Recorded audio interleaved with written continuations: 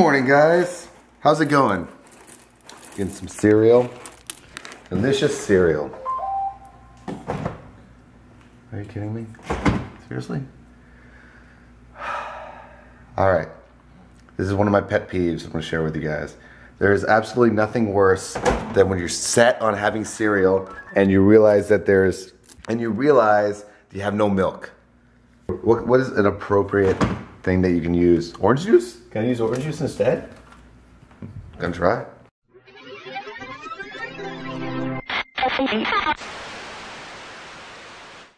Alright.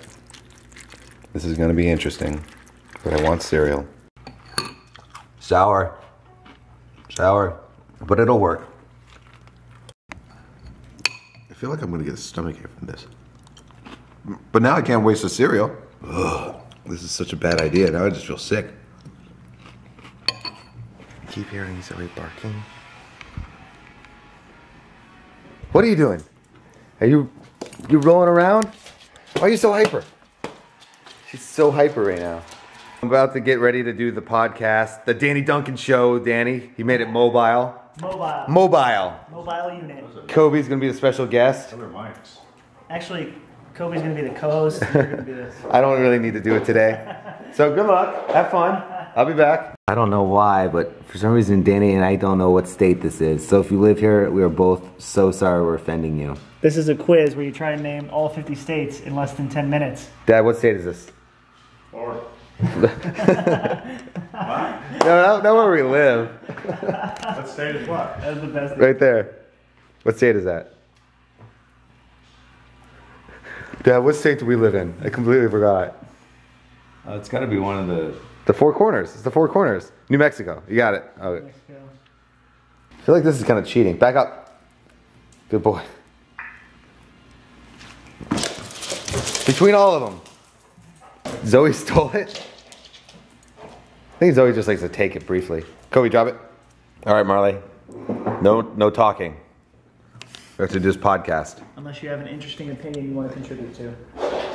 Nobody cares about squirrels. Okay, I'm sorry. Shouldn't have said that. Just got done doing Danny's podcast, so you guys can... Does that go live? Today. I'm literally posting it in an hour. So, go listen to it. And don't make fun of me too loud. Too loud, too bad, or too loudly, I guess. Have you been spoiling them with your corny jokes? I spoiled the audio world with my corny jokes that you guys have been sharing. I think I forgot a ton of them, though. Now I'm bummed. So good. It's like I laugh, but then my eyes hurt from rolling. Yeah. Two favorite things in the world. Cereal and sandwiches. Could live off that for the rest of my life. You like a sandwich? You can't have a sandwich. I made this for me. Get him, Mama. Don't let them bubble in your pool. Girl, I have food in my mouth, guys. Hello, guys. So, kind of want to just have a one-on-one conversation with you guys. I don't know if it's one-on-one. One on X amount watching the videos. One-on-one camera, I guess. Just because there's been a lot of rumors and a lot of speculation and a lot of terrible things being said on the internet right now. I know, go figure, right, Charles? But I honestly just wanted to talk with you guys just so you knew what was going on in my head. The first and foremost, the one I want to talk about is that when we were together before our separation, that I was unfaithful. And I just want to nip that right in the bud right now. That before our separation, when we were together, I was 115, 125, 145, that's fictitious percentage, but 100% faithful. And basically that some people think that this is the reason why the separation and the divorce is happening is because of cheating. And I just want to make sure that that is 100% not the reason at all. And if you think that, I'm just going to do that really quick, okay? I mean that with love. That is 100% not the reason at all. Once we decided we were going to mutually separate, that was when the time I thought was to move on with my life. And I know there's some people out there that think I cheated or did something wrong, whether it be physically or emotionally. And I just want to address that that is not the case. And I just want to say how silly I think that is. From liking a photo to commenting on a photo. If that's what that is in 2014, I just think that's hilarious. Because that is so far from the truth. Just wanted to address that. I mean, honestly, the truth of the matter is that we are separated. That means we are no longer together. We are working to find happiness in our lives, obviously, apart from each other. because it didn't work. I know there's a lot of speculation about the allocated amount of time that a couple needs to have, or a person needs to have after a relationship ends. And I feel, honestly, that is not something that somebody else can determine for you. I feel like it honestly depends on the situation and the person, especially this. I feel like the situation is the number one kind of thing. And I feel like it's a very personal judgment that somebody makes. And I don't feel like, you know, whether it takes a week, an hour, 7 years, it makes the person better or worse. You know what I mean? I just feel like that's honestly how I feel. And I know there's some people that disagree. What I'm trying to say is that when it's time for me to find a girl to make me happy, that's the key word right there. I want everyone to grasp that, to find happiness. I would hope and expect that everyone that watches the CTFXC would show that person and myself the respect that you would show any other person, because in the end, we're all human. I also want to kind of talk about like how a lot of people think that I'm trying to deceive or do some trickery or magical editing. The truth of the matter is, if you really honestly think about it, you know, like how nervous is when you meet somebody for the first time. Think about meeting somebody for the first time, their parents, and how nervous you were, or something along, or their friends, and then times that by 1.5 million. You know what I mean? So I'm not trying to deceive anything. So I just kind of wanted to kind of put that out there, that maybe some people just aren't used to it, and that maybe, because there's a lot of my friends that don't make it to the vlogs. This isn't something new, and it's because, not that they don't want to be, but because they're afraid. And honestly, that's not ever a permanent thing, because the guys in We the Kings, this is a little backstory.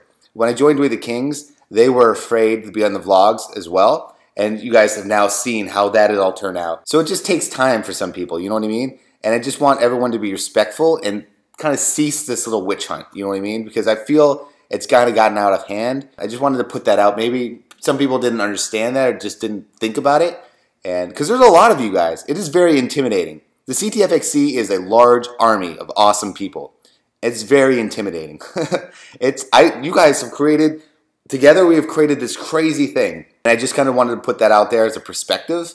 And it's never, like I said, it's usually never a permanent thing. People usually come around and they, you know, once they see positivity. And lately I've seen like a poor example of how the CTFXC is. And this, like I said, might be because of me, of that situation. I just wanted to make sure people were comfortable. And like I said, this isn't something new. This has happened for 5 years now. So I really don't want to honestly talk too much about it, because I just wanted to get it over with, done, out there. I just wanted the witch hunt to stop and just enjoy the videos like we've been doing for the past 5 years, and just get excited for the future, because I don't know what's going to happen. That's the beauty about life, and that's the beauty about sharing it with you guys as I'm living it. And that whoever ends up coming into my life and making me happy, whether this year, next year, 5 years from now, that you guys would show them love, kindness, and respect that you have shown me for the past 5 years. And that's about it. I wanted to get on the same page with you guys. I mean, you guys know I love you guys so much, and I appreciate most of you guys' support. There's always a couple trolls. I mean, there always is.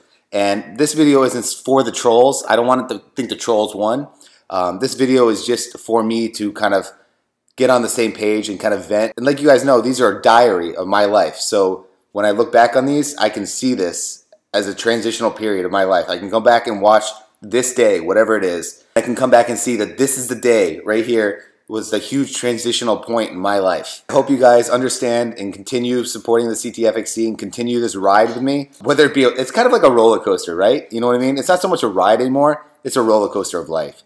I feel like in the past couple years, the CTFXC has been a roller coaster. We're not taking a stroll, like a little drive. We're taking an old wooden roller coaster, which is fun because old roller coasters are awesome. It's exhilarating, makes you feel alive. That's all I want to say, and I hope this clears some things up for you guys. Well, on that note, I guess I should end the video now. I hope you guys enjoyed today's video. If you guys are brand new, please click that little subscribe so you can ride this little roller coaster. And I hope this is everyone's going to bed on a good note right now. And 'cause I definitely feel a lot better.